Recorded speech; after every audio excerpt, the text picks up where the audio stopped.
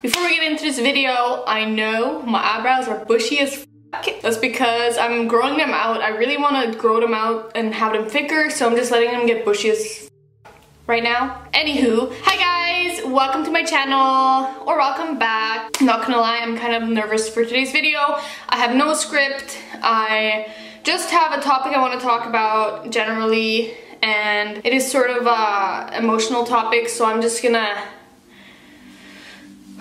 take a deep breath. So today's video topic is going to be how pole dancing changed my view of my body, or how pole dancing affected my body image. Not exactly sure what I'm going to title the video. That's the general topic, and I don't really even know where to start. I mean, I kind of do. I feel like that's just a thing you say. Anyways, I'm nervous. I don't know if you can tell. I don't know what it is, but I don't know. Just being vulnerable online, I really want to start doing it. But it's scary. It's scary, I think, because I don't know, especially for me, I feel like my personality is just super bubbly, just super, I don't know, that is me, like bubbly, and like, I don't know, I like to have fun in life. I like to just laugh and like be stupid, be goofy and stuff, but I'm not gonna lie, I do have a kind of a really dark past, and but that's okay. We're dynamic human beings. Like, it's such a misconception that you're only this one thing. And the thing is, I like to think of the core of me as being this goofy, happy, fun, loving person. And then like these issues that I have and these things from my past are more like the cloud, or like a cloud that comes over me. Like, it's not actually me. Anyways, so I guess I'm gonna start with my relationship to my body, because we kind of gotta go back there before I get to when I started pole dancing, and how pole dancing has helped me cope with my own issues with my body, and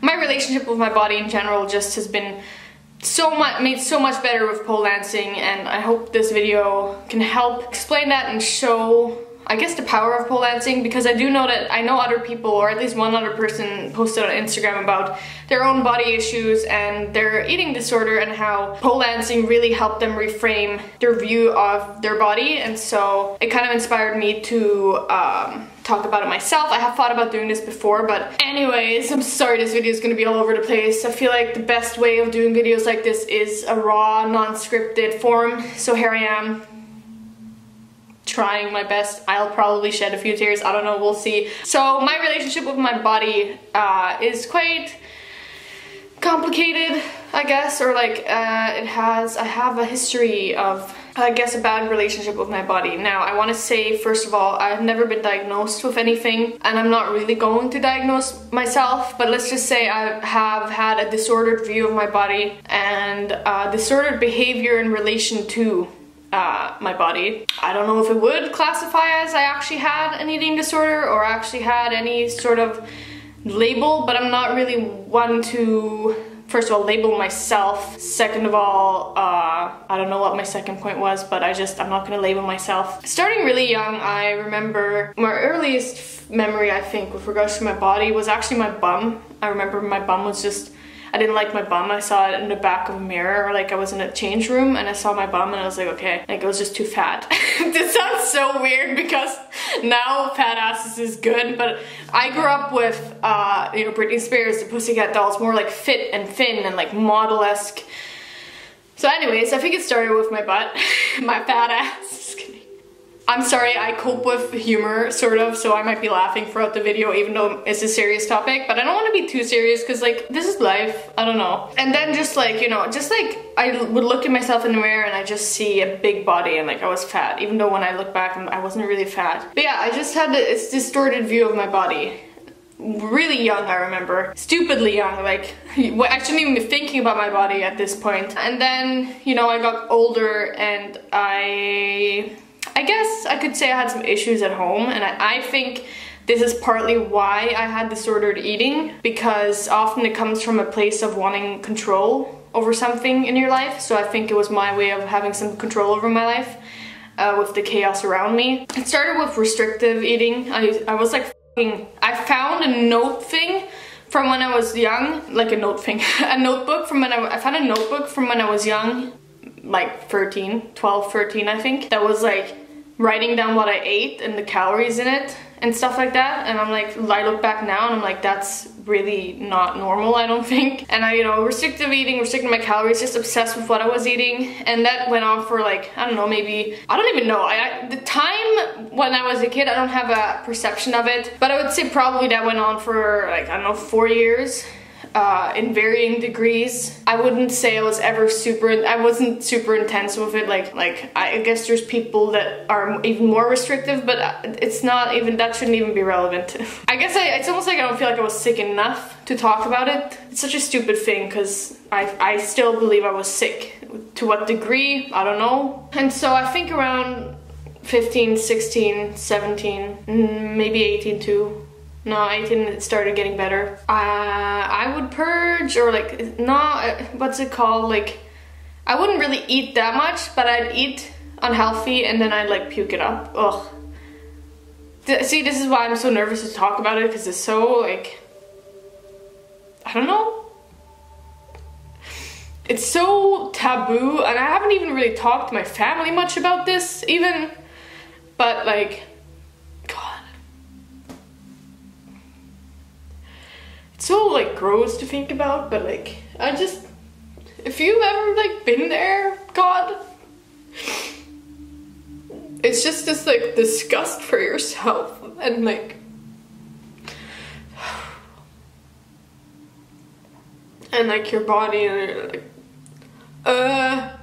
this is why I fear doing this, because I don't know how to articulate myself or like tell my story, but I don't know. Anyways, so I basically went from restrictive eating to like eating, feeling really guilty and shameful, and then puking it up, like,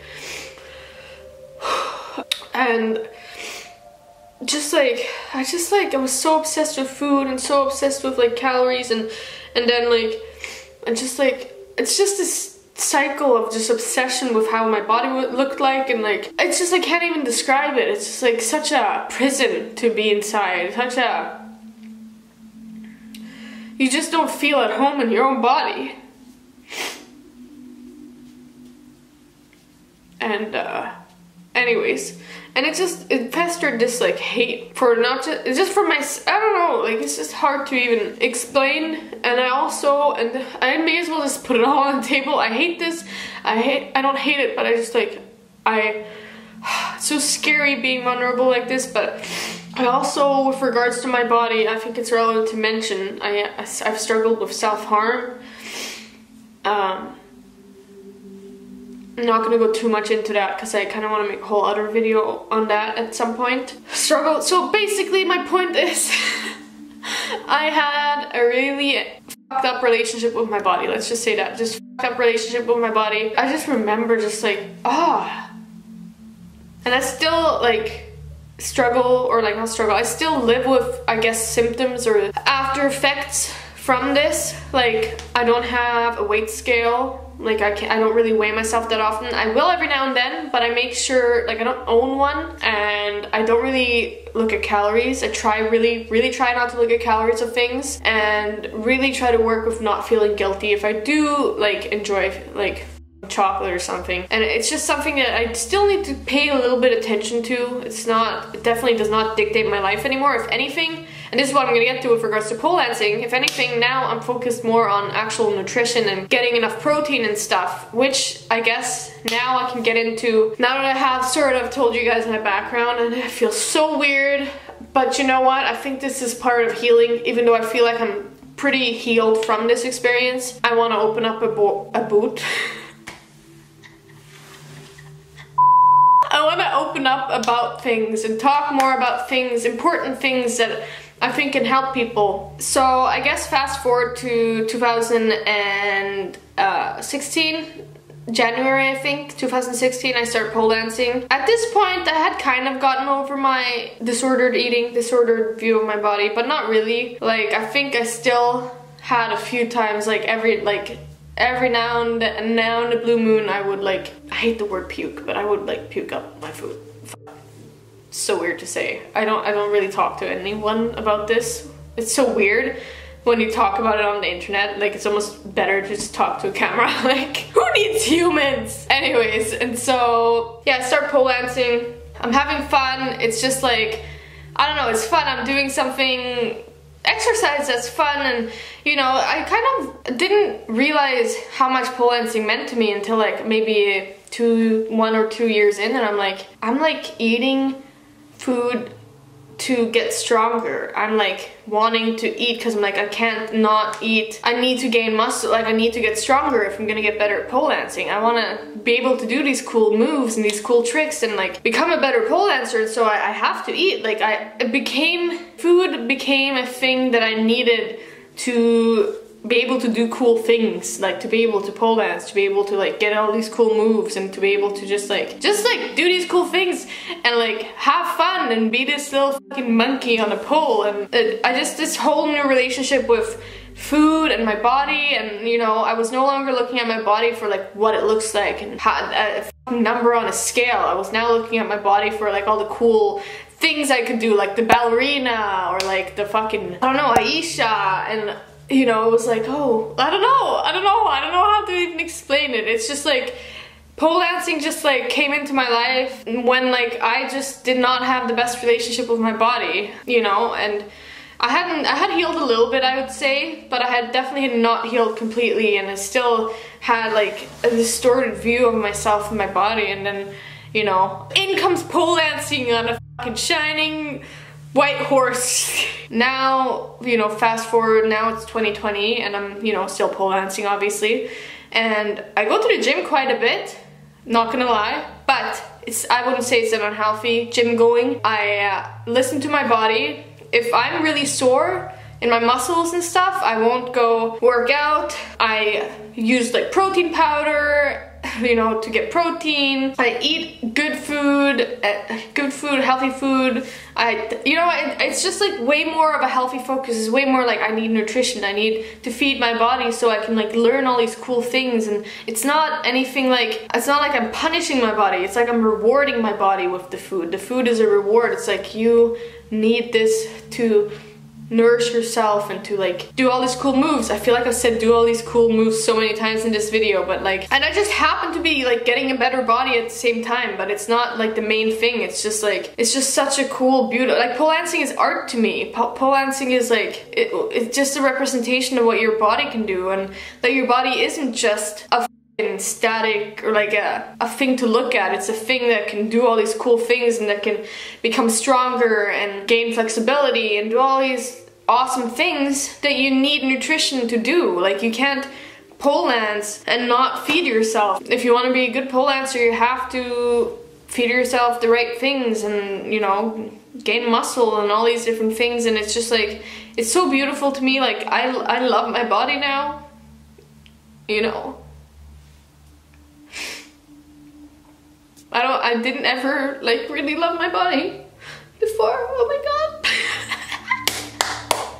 I'm such a fucking crybaby. Like, can you not? I literally can't control my crying. Whew.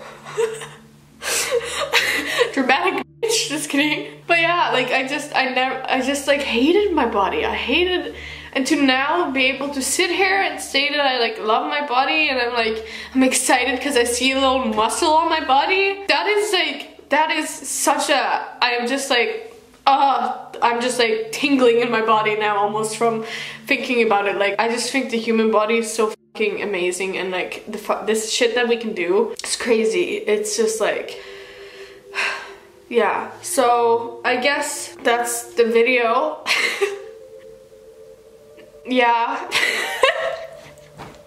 I feel like it was a little bit all over the place, but it's important to talk about it. It's a stepping stone for me to become more vulnerable and open up more, because I feel like I've closed off a bit as a person in general. I just like, I want to go back to being a bit more open and not caring as much about, you know, just like, I don't know, just, I don't want to be just a one-sided person that's just always a certain way, because I do also have these sides to me and these things I've been through that sort of has made me who I am, and I know that a lot of other people go through things like this, and I'm sure, I mean, maybe there's other pole dancers out there watching this right now who's also probably, I mean, most people have body image issues, whether it be disordered eating or not. Like, you probably, you know, even if you're just insecure about your body, pole dancing is such a great tool, I think, to restructure how you look at your body. It's like, and I can do these crazy things, like I've said a million times in this video. Okay, I'm gonna just end this video here. I hope that you guys enjoyed this video. If you did, consider giving me a thumbs up and subscribe. A lot of you guys, I've checked my analytics, aren't subscribed. You may have just forgotten to subscribe, so please press the subscribe button.